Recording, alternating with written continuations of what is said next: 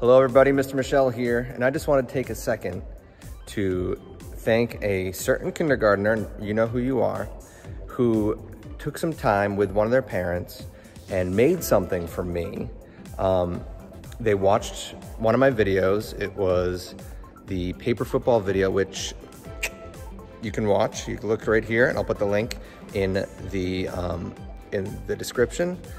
They watched that, got inspired to make paper origami goalposts. Check it out, look at this. So check this out.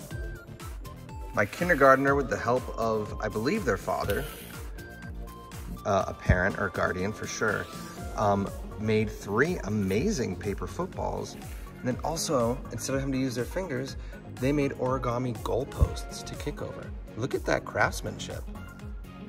Really impressive.